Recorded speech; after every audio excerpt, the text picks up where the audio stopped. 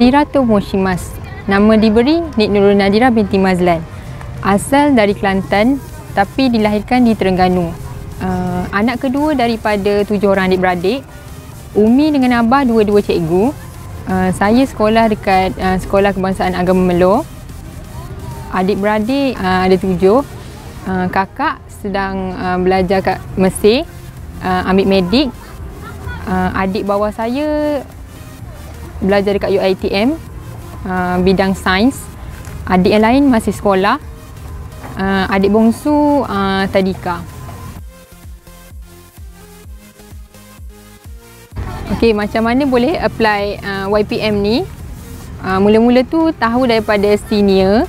Nama dia Arif Fahmi. Dia bekas pelajar sekolah agama Melo jugalah. Masa tu bila dapat je straight A+ tu, dia tanya berminat tak nak pergi Jepun, sama macam dia ambil lah. Lepas tu masa tu sebab ambil result sekali dengan Abang Umi, so Abang Umi cakap okey je, try je lah kan, apply. Lepas tu fikir-fikir, mula-mula tu macam tak minat lah, sebab memang minat medik. Tapi bila fikirkan family kan, Abang Umi lagipun Yayasan Pelajaran Mara dia full scholarship kan. So rasanya better ambil yang awal lah. Kiranya yang lain tu tolak, lepas tu ambil yang ni je lah. Okey, pagi tu telefon kawan yang lelaki tu, yang sekolah sekali lah, dia sesi pagi interview. So saya sesi petang. So apa-apa tanya dia lah. Dia cakap lah masuk soalan tu, soalan bertulis ada. Lepas tu interview pun ada juga. Masa tu dah nervous dah. Macam dah lah ni first interview. Lepas tu banyak pula dia tanya kan. Lepas tu hati pula antara dua, nak ke tak nak. Tapi bila pergi sana, masuk je interview tu, ingat lagi muka dua orang interviewer tu kan. Seorang tu macam muka macam takut juga, agak garang. Seorang lagi okey je. Lepas tu yang tanya tu, dia tanya soalan fizik macam biasa je lah. Tapi saya ingat lagi dia tanya, awak minat tak membaca? Masa saya cakap saya minat je membaca. Dia cakap okey, BI ke BM ke apa? Dia cakap saya baca novel BM je. Tapi dia cakap BI saya kurang. Masa tu dah nervous dah. Sebab macam ingatkan kan biasa interview kan, dia macam tengok juga BI ke apa kan. So ingatkan dah tak lepas dah masa tu. Tapi alhamdulillah sekarang lepas juga interview, walaupun masa tu ingat mati-mati dah ingat macam tak lepas kot ni. Dia tanya BI, aku dah tak kerti BI yang macam tu lah. Okey, sebenarnya anak saya ni, Nik Nurul Nadhirah ni, dia lebih kurang saja dengan anak-anak yang lain. Cuma dia ni dia lebih kepada, memang dia suka membaca. Itu tabiat dia. Saya ingat lagi masa SPM, buku teks itu dia pernah khatam, bukan sekali, 2 kali khatam buku teks. Dan dia tahu jawapan, setiap jawapan itu ada di muka surat berapa. Itu kelebihan dia. Lepas dapat tawaran daripada YPM tu, dia call masa tu kat kampung. Masa tu dia cakap, okey, awak kena buat keputusan petang ni juga. Nak terima ke tak? Kalau nak terima, hantar borang melalui fax. Kalau tak, tak payah. Lepas tu, masa tu dah macam cemas dah kan. Macam, aku nak pergi ke tak, macam tak tahu lah kan. Lepas tu call kawan lelaki yang seorang lagi tu, yang apply juga. Lepas tu dia cakap, dia terima. Lepas tu masa tu macam, tak apalah, aku terima jugalah. Lagipun Abang Umi pun nak suruh pergi kan. Lepas tu, lagipun lepas tu dah fikir macam, ada kawan okey lah tu. Lepas tu terimalah. Lepas tu ingat lagi masa hari first daftar. Hari first daftar tu, datang lambat sikit sebab daripada Kelantan kan, perjalanan macam jauh. Masa tu Umi macam lepas balik sekolah baru bertolak. Okay, masa mula-mula sampai dekat tempat dekat belajar ni kan, tengok MJHEP, mula-mula macam terkejut juga, macam aku nak belajar tempat kecil macam ni ke? Ingatkan bolehlah belajar U kan. Lepas tu bila daftar tu, alhamdulillah lah dapat roommate pun dengan budak Kelantan juga, macam okey lah ni. Tapi masa start belajar, masuk kelas tu rasalah macam tak, dia rasa macam betul ke keputusan aku buat ni? Macam dah start macam, betul ke aku nak jadi engineer? Macam dah tertanya-tanya lah. Tapi dalam masa 2-3 minggu tu je lah. Sebab masa tu juga banyak tawaran lain macam Yayasan Terengganu, Maybank, banyak tawaran lain masuk kan. So kita jadi macam keliru lah, nak ke tak. Lepas tu discuss dengan sensei, masa tu Arba'in sensei, dia ketua program kan. So dia adalah dia pujuk macam kalau boleh tak payahlah keluar. Lepas tu telefon Umi, Abah semua, so decide tak keluar lah, teruskan juga dalam program.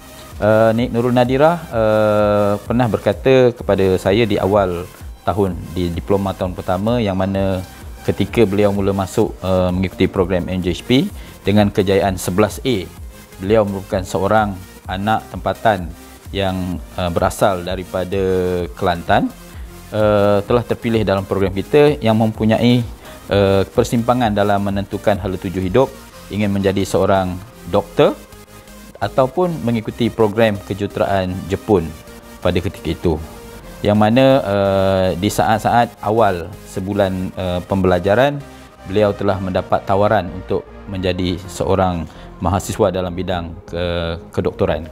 Pada ketika itu beliau berada dalam keadaan tenang, namun masih mempunyai perasaan belah bagi, yang mana kawan-kawan di sekitarnya yang mendapat tawaran yang sama telah mula melangkah keluar, dan beliau di saat-saat akhir masih tidak dapat menentukan hala tuju. Dan dalam sesi tersebut saya telah dipanggil oleh ibunya untuk memberi nasihat tentang program dan juga hala tuju yang ingin beliau teruskan sekiranya berada di dalam program MJHEP.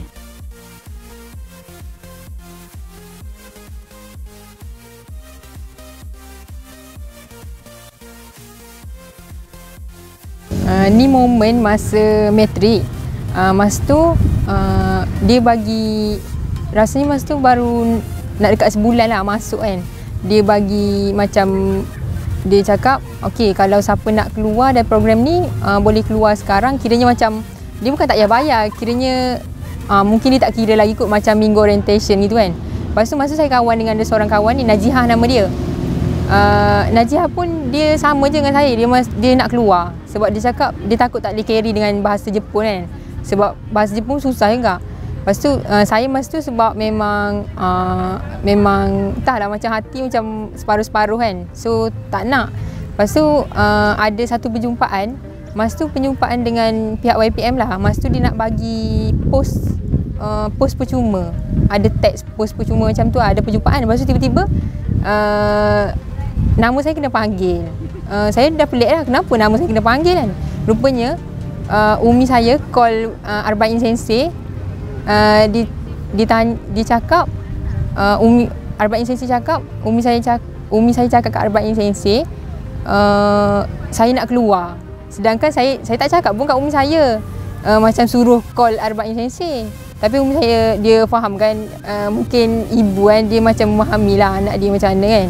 So masa tu Cik Kamil dia tanya saya nak keluar ke tak.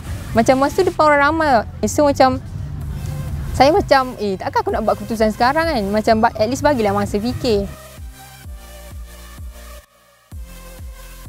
Tapi masa tu macam kawan-kawan lain macam dia cakap macam tak payah keluar, macam tak apalah, kita susah kat sini macam sama-sama. Macam kawan banyak support lah. Macam masa tu roommate, kawan banyaklah support. Itulah sekali saya macam tak apalah, teruskan je lah. Petang tu lah macam kiranya macam satu momen yang saya kena buat keputusan yang macam antara macam kalau saya keluar dari program ni mungkin saya tak jadi macam sekarang. Mungkin saya ambil bidang lain, memang saya menjadi Nadhirah yang lain lah.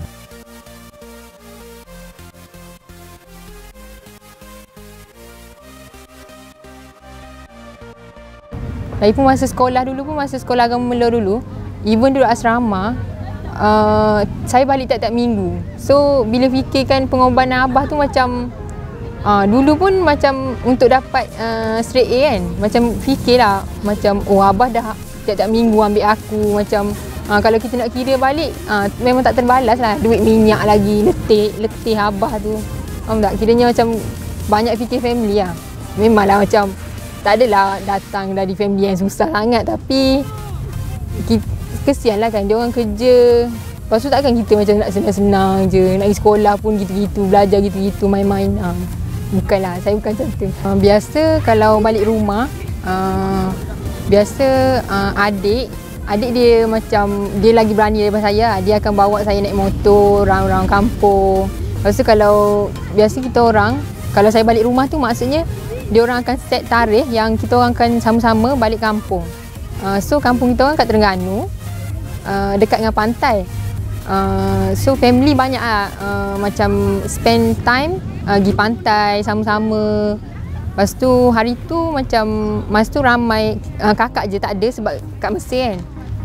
Kita orang ramai-ramai naik bukit, macam spend time yang at least ada masa lah nak bercerita, macam dah lama tak jumpa kan. Penerimanya ialah saudari Nik Nurul Nadhirah.